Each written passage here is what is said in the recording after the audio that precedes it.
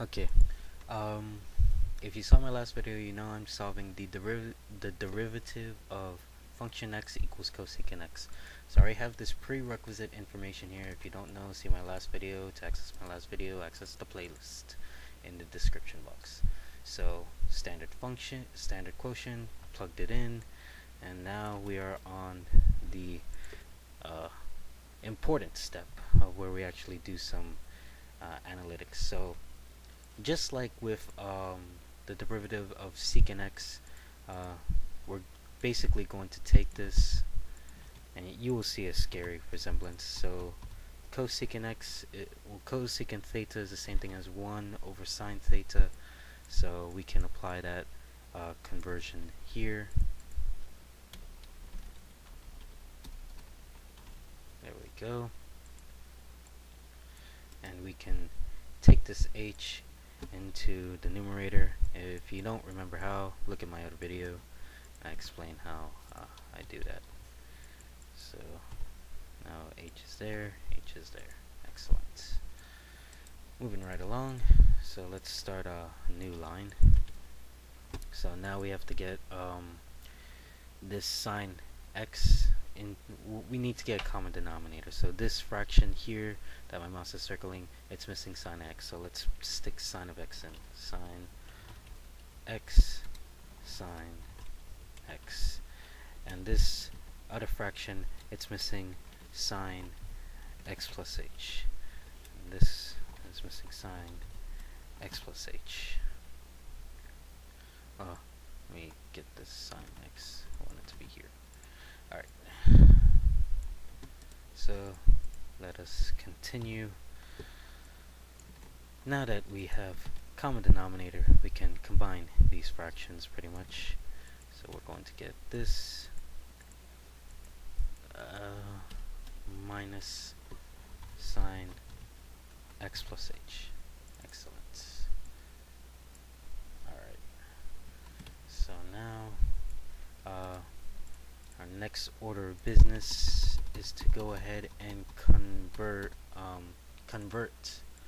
the sine x plus h into its alternate form. Look in the trigonometric appendix in the back of the book, like page 800, A29, to see what I'm talking about near the end of the book. So it's going to be the conversion factor for this is, and let's put in parentheses because I know that might bite me in the ass later. It's going to be sine cosine plus sine cosine. Yes. And then I input the factors in an inverse relation, if I'm remembering the identity correctly. XH H X. Alright. Believe I've done that correctly. And let me take the liberty of distributing that negative. So let's copy paste this again. Take this out. Negative. Excellent. Now let's get to our next order of business. I made a mistake before, and I'm hoping no one else made this mistake. I basically, you have to remember that you have to separate this into two fractions. I know we just combined them, but you need to separate them again in order to get the correct factorization, because remember, you can only factor when you're doing nothing but multiplying in the numerator, besides anything that's going on in parentheses. So keep that in mind.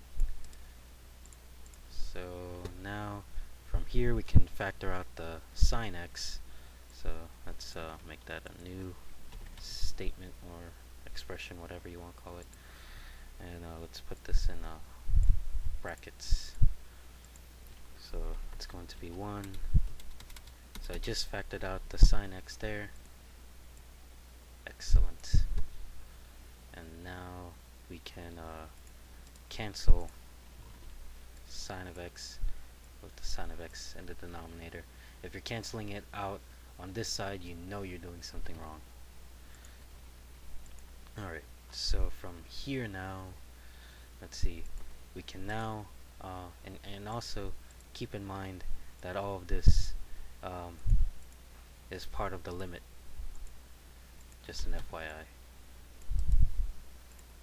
So now let's go to our next order of business, which is separating or distributing this limit. Well, actually, let's separate what's internal on the parentheses in the first place.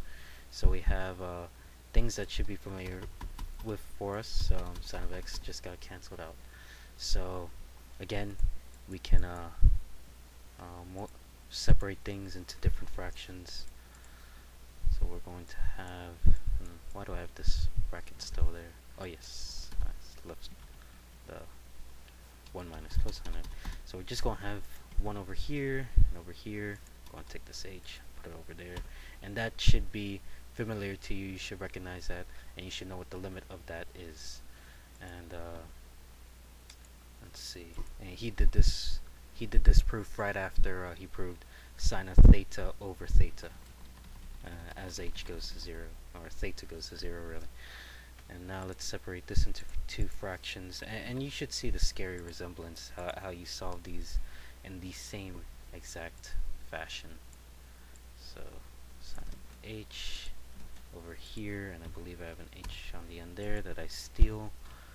Alright, excellent. Let's go to our next line. So now we have all these statements. We can now factor out this limit across the quotients and the addition subtraction that's going on. So from here, now we find what is the limit of this first thing, 1 minus cosine of theta over theta. We know that is 0. Okay, now we can plug in the limit here, which would be that, basically 1 over sine x, right?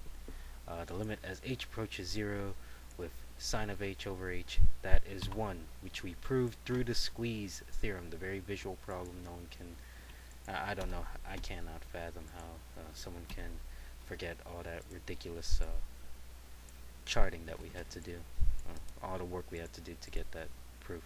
So now, okay, 0 times 1 sine x, there we go, that's gone. And now this -1 we have to keep it for a little while. We know that sine this x plus 0 separates. We have to separate this into two fractions in order to avoid having a denominator. Let's go ahead and multiply this. Sine x is going to come over here, 1 over sine x.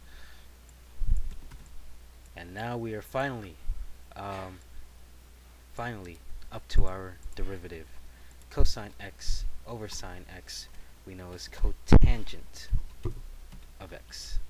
And 1 over sine x, we should know that that is the cosecant of x. And we could get rid of this multiplication and just put in the -1. Just negative cotangent x times cosecant x. And that is our derivative. So let me double check that. Yes, the book may have, instead of negative cotangent x, it might have this flipped around where you have cotangent x over here. But I swear to you, it is the same thing. It's the same answer. So, and you should know that being in this class. Yes, I'm under 10 minutes. See you whenever.